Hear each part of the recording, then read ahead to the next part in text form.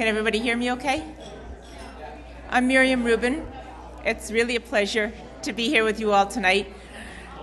I'm the kind of person who really likes to celebrate anniversaries. And whoop. Wow, that got quiet. So I'm Miriam Rubin, and it's just such a pleasure to be able to talk to you tonight. I was asked to speak a little bit about the climate action teams. I'm a person who likes to celebrate anniversaries. So this being a big anniversary for us with 1 year after the climate march, thanks for having such a nice party for us. A year ago, when I went to New York with a lot of people who are here, I was just finishing up 2 years of graduate study, trying to wrap my mind around communicating climate change in a way that motivated people to take action instead of just being paralyzed with fear.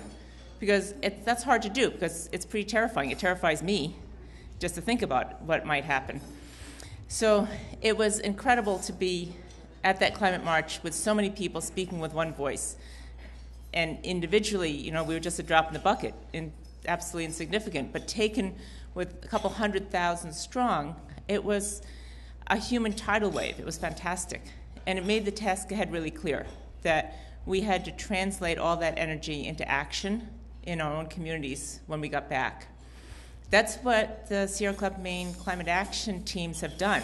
It's created a vehicle for people to take the next step beyond the changes we make at home with driving less or recycling more or changing out light bulbs or remembering my reusable shopping bags more times than not.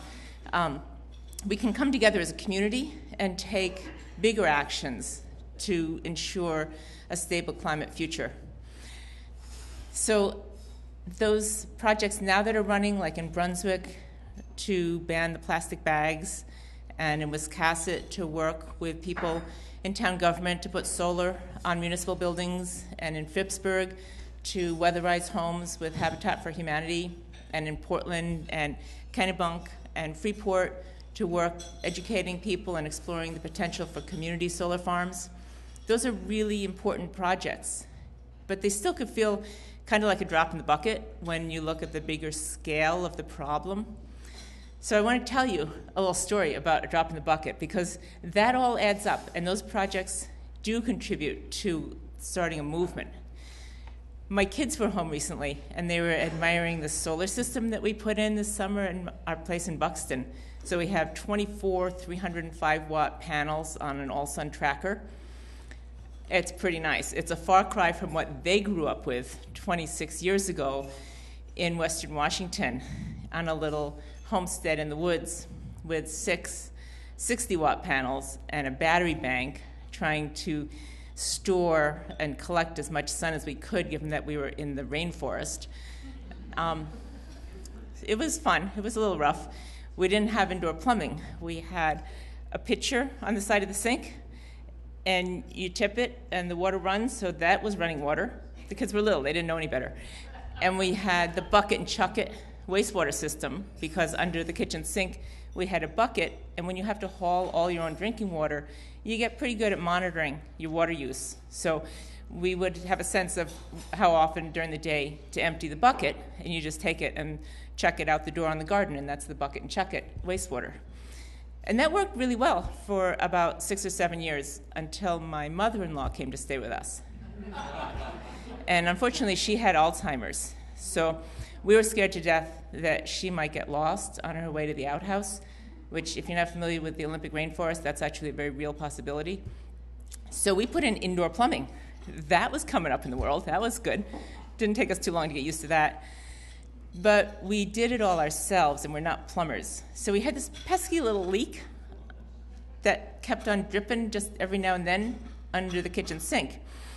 And if you lived in a small place, you'll know that you always have every available space crammed with things for storage. So the cabinet under the kitchen sink was valuable storage, but we still had the bucket under there to catch the drip. And to this day, I cannot hear somebody say, "Oh, it's just a drop in the bucket," without picturing, yeah. It was a crazy time. We were milking 7 or 8 goats and living off the grid. We didn't have a lot of refrigeration, so we were milking and making cheese just about every day. And we were just growing most of our own food, which in Western Washington, the gardening season is about 12 and a half months long. And we had homeschooling, 4 kids, plus watching a very sweet but energetic and unpredictable little old lady with Alzheimer's. So you can believe that some things fell through the cracks. And you come running through the house going from here to there, and you see a little moisture on the floor in front of the sink, and you kind of think, oh, darn, the kid slopped water out, and you give it a swab with your sock on the way by. But you come back later to make dinner, and there's a puddle in front of the sink, and you figure out, actually, no, it wasn't the kids, it was the bucket overflowing. Because I can tell you that every drop in the bucket actually contributes, and you never know when it's going to be the one that tips it over and causes a flood, or in our case, starts a movement. So I encourage you, if you're sitting at a table with somebody and you want to know more about the climate action teams or how you can start one, how they started theirs, what their projects are, talk to them, talk to me, talk to Glenn. We have a conference coming up in the end of October, October 17th at Unity College. It's going to be our second Grassroots Climate Action Conference. The Unity Gathering is going to be a chance for people to get skills and learn technical information about projects that could be climate action team projects in their communities, and learn about community organizing and fundraising. It's going to be a really great gathering, a chance to network with people and get inspired, if you're not already inspired, to start a climate action team in your town, because any project that contributes to a clean energy, stable climate future can be an organizing goal for a climate action team. It reminds me of my favorite Jane Goodall quote: "You cannot get through a single day without having an impact on the world around you. What you do makes a difference, and you have to decide what kind of difference you want to make." And the climate action teams are just a fantastic way to help people who don't yet think of themselves maybe as climate activists to get involved and start making a difference. It's the perfect way to think globally and act locally. I couldn't think of a better way to be thinking global and acting local now, which is a great segue to our speaker, who's very busy acting globally. John Coequyt is the director of the National Sierra Club's federal and international climate campaign based in Washington, D.C. John oversees our international energy, trade, and global environment programs, and also leads the Sierra Club's lobbying at the U.S. Environmental Protection Agency and the White House. John brings nearly 2 decades of experience working in Washington on these issues. Prior to Sierra Club, he worked on Greenpeace's International Climate Team and for the Environmental Working Group and the Environmental Law and Policy Center. John has been quoted and interviewed in numerous national media outlets, including NBC Nightly News, BBC, Fox News, Reuters TV, National Public Radio, CBS Radio, and Al Jazeera. John is originally from Minnesota and was educated at Williams College and the University of Chicago Public School of Public Policy. He's a cross-country skier and a big fan of the Rumford ski area, and he also wanted you to know that his sister attended Bates, so he's got some connection to Maine. We're delighted to have John in Maine to share his perspective on addressing the climate crisis. Please join me in welcoming him.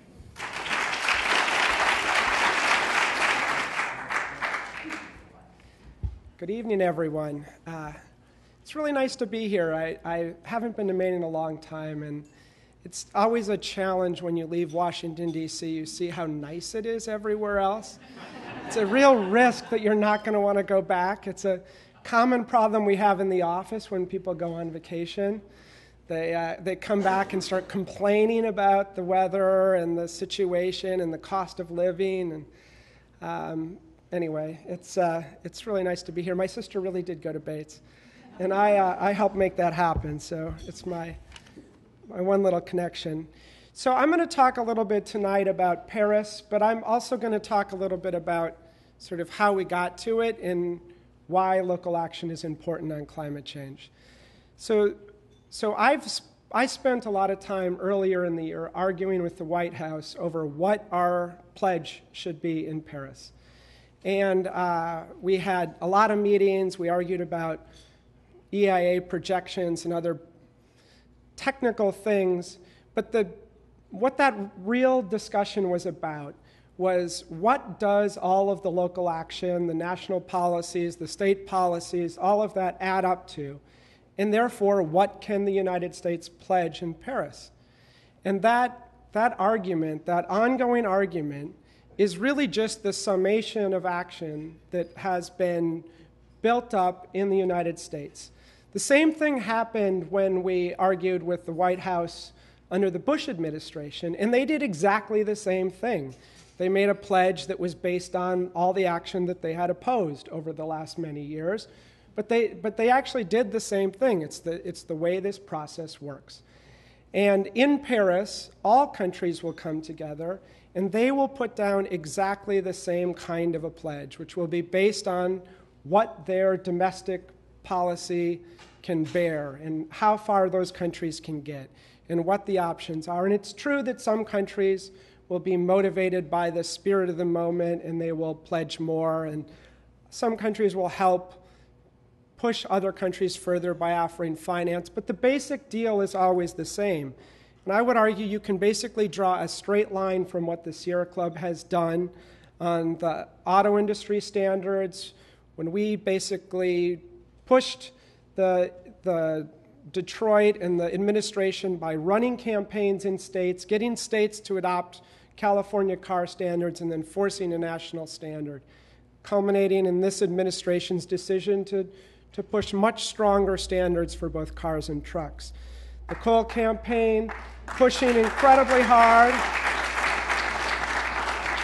and to retire coal plants all around the country, which created an incredible amount of space for the Environmental Protection Agency to finally issue final standards on the Clean Power Plan, which creates a huge ability for this administration to pledge in Paris. That is the single most important thing that allowed them to get to 28%. And the same thing is happening now on methane rules and on a whole host of other things the administration is doing. These are all enabled by local action. These administrations do not just go off and lead in a direction and actually come up with these numbers out of thin air. They're all based on local action, where they're being pushed, who's supporting them, even in places like Texas. It's just absolutely the case. And it's not just in the US. I mean, in the international program, we see it all around the world. We support communities in Burma, Pakistan, South Africa, India, where they're fighting coal. And it's amazing to see what happens there. We have colleagues that we work with in India who describe a scene that they actually describe it as being like that scene in Braveheart, where people line up and go at each other, but it was the local police and the community that didn't want the coal plant. Because being displaced from your land in India is basically a death sentence. And they were not going to give up their land without a fight, and the fight ended up with 5 people dead. So it's easy when you sit in the United States to think that like we're on the forefront of environmental action. But people are fighting this fight everywhere, all around the world. And so let me just talk a little bit about Paris, because Paris is really exciting. And it's easy to get caught up, and I'm sure you're all going to get emails from environmental groups who are going to complain that Paris isn't adding up, that we're off the 2-degree path and this is a disaster. But Paris is a historical opportunity to flip the narrative on climate change. Ever since Kyoto, and there was a vote in the Senate that was this horrible Byrd-Hagel resolution. It was 95-0. The basic premise was, unless all countries are acting on climate, we shouldn't do anything. And that has been the narrative in the United States ever since. And it's been a huge problem. Every time we would go meet with Senator Bai from Indiana, Senator Bai would say, I want to vote for climate change, but I can't do it until we solve the coal problem and the China problem. And he would actually say this, you know, I won't vote for it. And it was basically the dilemma that we've had. That is going to change in December. We will actually have a deal that has all major emitting countries on board. The whole system will be roughly parallel between developing and developed countries, and we will be able to use that to defend local action. So we'll flip the narrative. You guys can go around and say, I support what the president is doing on climate change, and as a result, this is what I'm doing here, and we're doing this to make sure that, you know, to help the president get where he needs to go. And this is just a huge fundamental shift. And this is why Senator McConnell is attacking us at every turn. He's actually meeting with embassies, running around. His staff is going to embassies. And they're basically telling everybody that they're going to fight so that the president can't deliver in Paris. And the wonderful thing about this is that we can go meet with him and sort of laugh and say, you're not going to succeed. We've seen this before. Senator Vitter's done it, Congressman Sensenbrenner, and it just doesn't work. The really international community can see right through it. And they can see that he's losing, that the Clean Power Plan is moving forward, that he doesn't have the votes, although he has an awful lot of them, and we're making progress. The other thing that I wanted to point out is that the actions that other countries are taking, particularly China, are insanely impressive. China is going to build more renewable energy than exists as power capacity in the entire United States as part of its pledge. It is an immense undertaking, the largest effort to decarbonize that's ever been made in the world. And you see huge goals from India to do solar and other countries. So the developing country pledges are at least as impressive as what we're doing. What we're doing is hard because it's a transition away from something, and you have to shut down coal plants, and we all know how hard that is.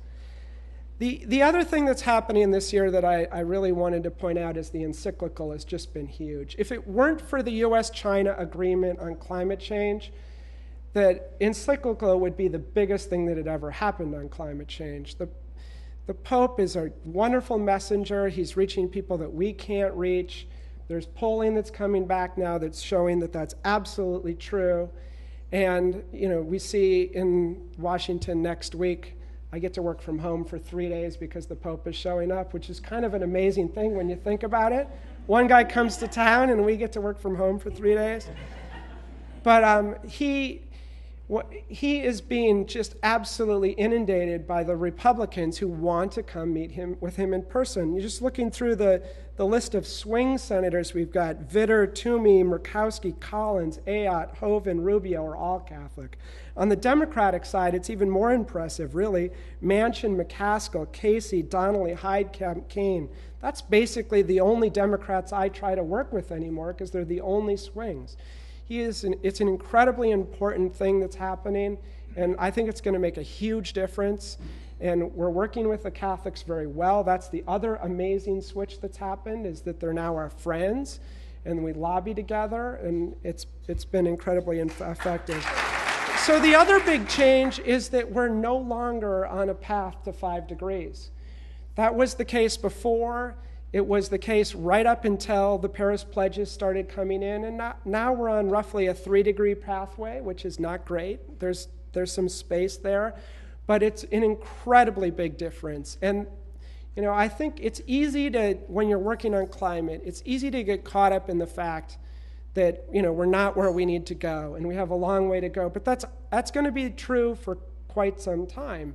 The success on climate change requires this incredible transformation of the economy, moving away from coal and oil.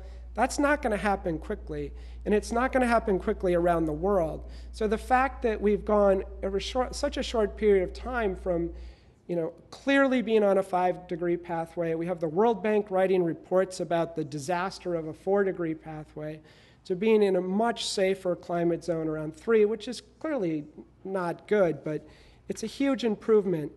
So let me just talk briefly about what we're fighting for in Paris.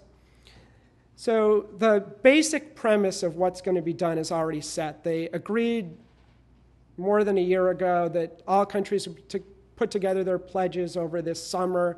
The US and China have already done theirs. A whole bunch of countries have put their pledges forward. Some of them good, like the US and China. Some of them bad, like Russia's, which is ridiculous, and a few other countries. But the pledges are coming in. That is not going to be the problem in Paris. The problem in Paris is going to be finance, and many developed countries are not in a great position to deliver money. We aren't going to deliver the money that is needed, and that is because the president doesn't control it. The Republicans have the power of the purse.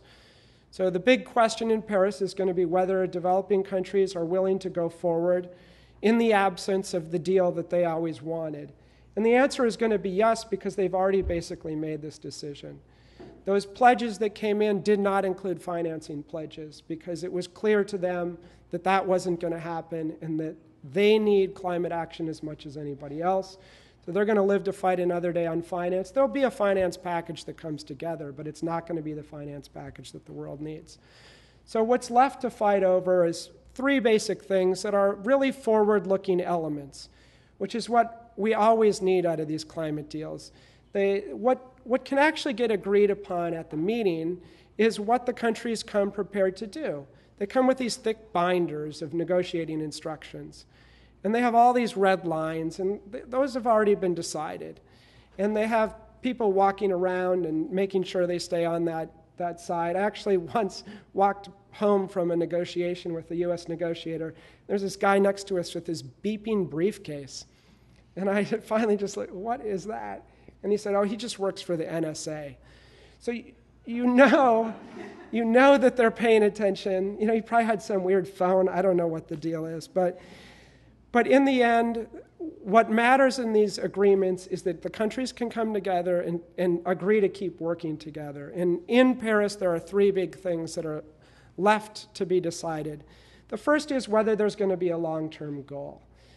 The U.S. agreed in the G7 negotiations earlier this summer with this sort of vague language that we would decarbonize the global economy in the course of this century. So this is important because that's actually a science-based statement.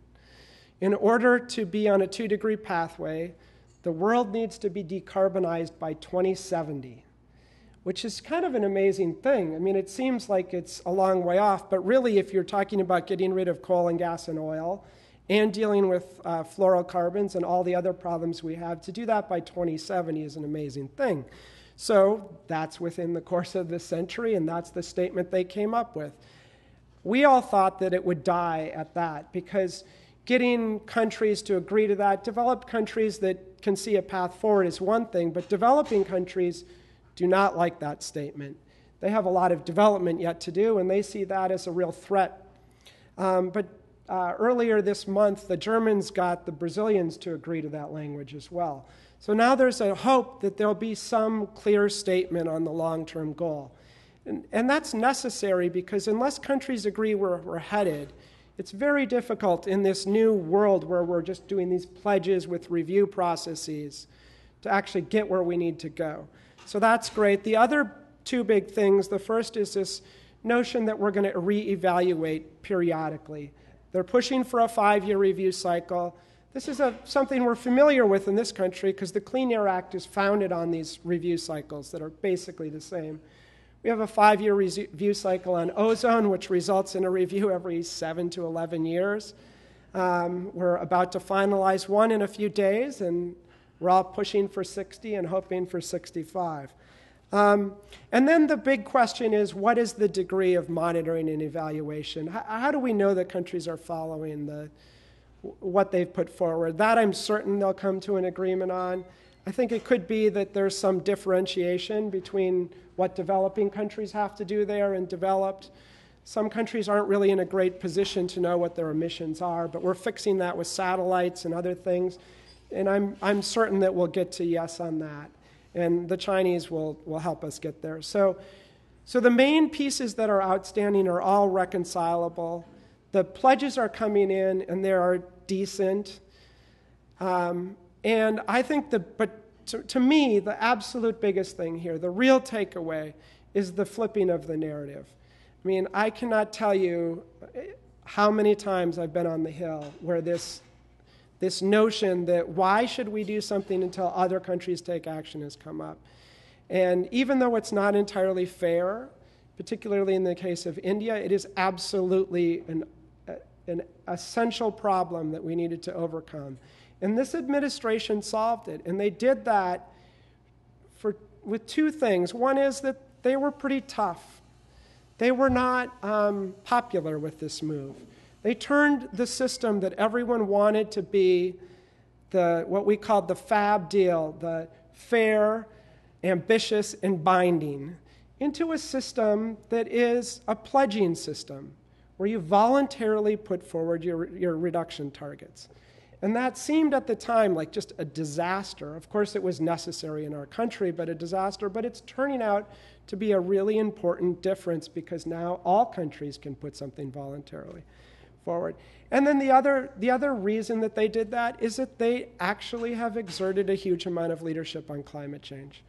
I know that a lot of people have issues with the president on climate and a whole bunch of other things, and we are actually going to win on Keystone.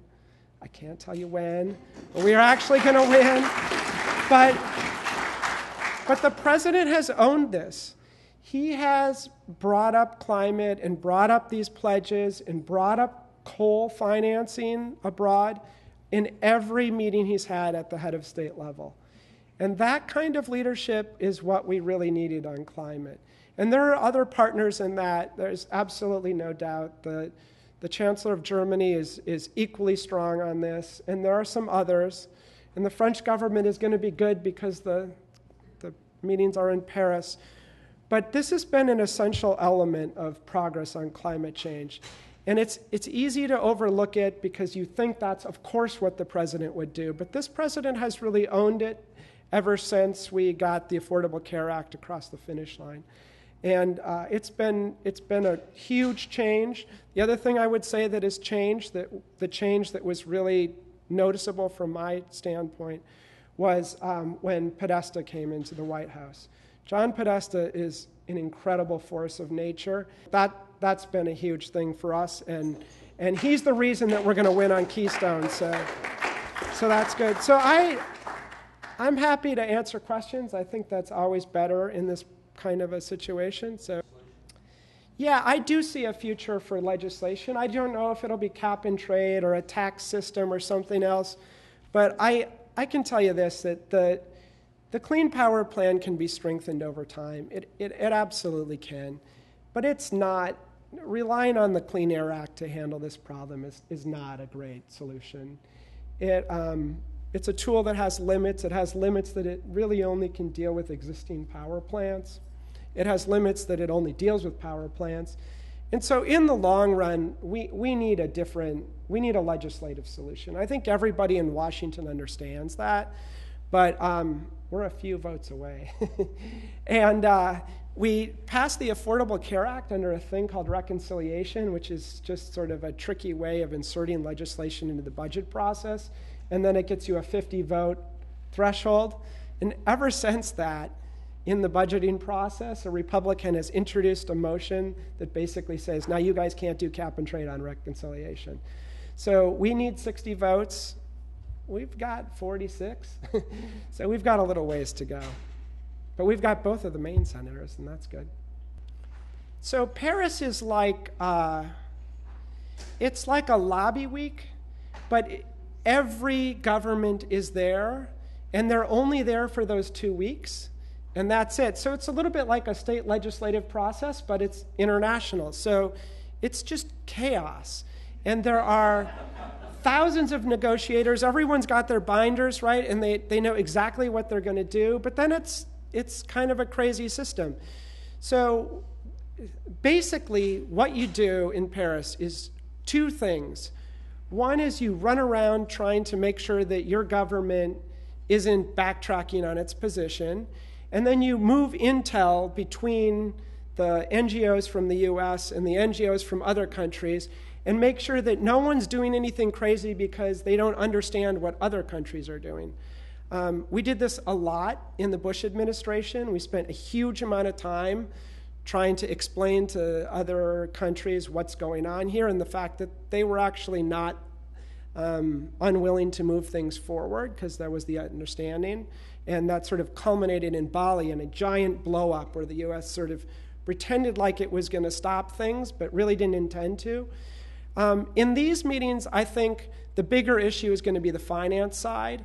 And so we're going to spend a huge amount of time explaining our congressional system and the limits that that places on the president and defending the situation, because the biggest problem in Paris and any of these negotiations is that the advocates and the other countries and everyone get carried away with the process, and they decide that we can do this. We can solve climate change right here and now, and we're going to like move beyond, and the U.S. is going to pledge something better, and then so is China.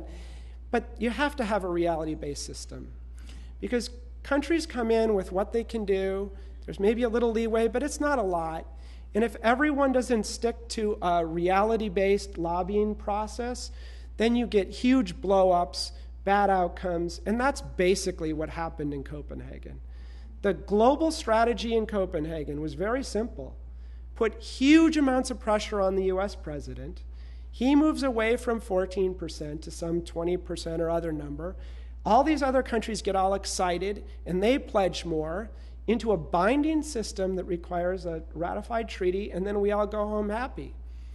But it wasn't going to happen. The US didn't have the votes for a treaty. Moving away from 14% would have killed the Senate bill, so they weren't going to do that. And all we had was money, so we pledged that we'd deliver $100 billion in finance by 2020. And now we're arguing over whether we're on track to do that. So I think the big innovation in Paris is that this process is understood. The basic framework is clear. The pledges are already going to be in. And the process is going to work out more or less as everyone expects. And all the people running this process are absolute, clear, reality-based folks. That the president of the COP is a woman who absolutely understands what happened in Copenhagen and won't let it happen again. So I'm pretty excited about that. But I think that the give and take there is just that Paris isn't going to solve climate change. We have a lot of work to do after Paris. And the two biggest things are delivering on the US target and getting the Chinese to deliver on their target. So there are two ways that plays out in... Oh, sorry. So the basic question is, what will happen in Paris to deal with the needs of the world's poor impacted by climate change? And this has been basically the fundamental problem of dealing with climate change at the international level. There are two basic things that developing countries are asking for, both of them incredibly reasonable. One of them sounds like it's unreasonable, and it's been a sticking point, but I think it's going to be resolved in Paris in a decent way. And so the first is there's a negotiation track around loss and damage. So these are countries that have impacts on climate change, that problems that hurt the country, cause damage to the country, and they want a mechanism within the treaty that compensates them for that damage. Now, Saudi Arabia would say that that includes the fact that they can't sell all of their oil. That's not what this is about. But there's a number of countries that have, they're smaller countries, and say a hurricane or something else can do damage that's so severe, like we've seen more recently in the Philippines, that the country itself can't afford to deal with the problem. And that's really what loss and damage is about. There are big insurance companies now that are offering products to countries to deal with that, and the expectation is that the globe is going to figure out how to handle that through this loss and damage track. It's not going to be in the final text in a way that binds countries to it, but it's going to make it into the final text, and we've made a huge amount of progress on that. The U.S. is finally okay with it. I think a lot of countries are. The other place is finance, and we have a green climate fund that the Obama administration wants to fund but isn't happening, mostly because the Republicans refuse to fund it. McConnell is actually saying he's going to have a sense of the Senate vote this fall to deny it right before Paris. I don't know if he's going to do it because he doesn't have very many legislative days, and he's got a lot of problems right before Paris that have nothing to do with climate change. So there, I think there's a bigger problem. The idea has been all along of the developing countries that half that money would go to adaptation. There's a desire to specify that, and I think there's an interest in sorting that out to some degree. But I think mostly because of the recession and for other reasons, I think it's unlikely that this is going to be the COP where we finally do something decent on adaptation. there was a meeting, the same meeting occurred in Nairobi several years ago, back when I worked for Greenpeace, and that was going to be the adaptation COP, and that was the whole focus of it. There was no mitigation, anything on the table. It was an in-between year, and we restarted the 5-year plan on adaptation. That was the outcome of that. This has been a really difficult thing to solve. And even when you're in Nairobi, the best you can do, evidently, is just punt for another 5 years. But I think countries understand this, that this needs to be dealt with. I think it's tough, though. I think the best hope is actually that the military gets involved and convinces the Republican leadership that the destabilization caused by climate change is something that needs to be addressed head on. And they've made a lot of progress on that, but there's a long way to go. So the solar industry did something. Oh, so the question is, what is the prospect for renewing the solar investment tax credit? This is the big tax credit for solar. It's driven a huge amount of investment in solar up till now. And it's important to the work that you're all doing, especially around community solar, which is really awesome. So the Solar Industry Association got a multi-year extension of that several years ago, and it's the reason that the Roan, who runs the Solar Association, is still there, because that was really good work. And now it's coming to a head in 2016. And it's coming to a head in the middle of these giant fights across the country between basically the solar industry and the coal industry, and to a lesser degree the natural gas industry. The utilities are totally afraid of what solar is doing to their market share. They're right to be afraid of that. Obviously, it's been exaggerated some, but it's a huge fight. And the other factor that's playing into this is the solar industry is actually getting pretty big and powerful. And that's happening all around the country. And we see more and more conservatives coming to the table. The Sierra Club had a partnership with some of the Tea Party in Georgia. But we see this sort of independent streak coming into the solar industry. And there's just more and more business people who are involved in that.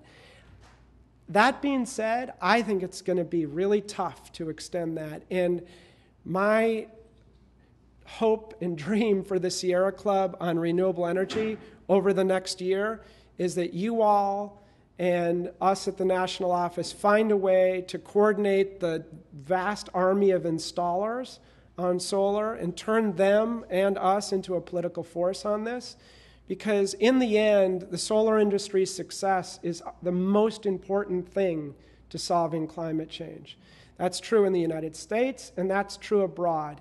The fact that right now solar is solving one of the most vexing problems that we've had in the world, which is the lack of access to electricity among the world's poor, and solar is solving this problem, and it's solving it fast, is just a huge, huge thing in our international efforts. When the head of the new Prime Minister of India was elected, Modi, his main pledge to the people of India was that he was going to solve energy access by 2022 using solar. There was no talk of coal, no talk of gas. So when you take that and then you take the incredible progress we're making domestically on solar and put them together, I personally believe that that is the political force that solves this in the end. And there's no other, wind is great, but it's just not the same as what solar does to community activism.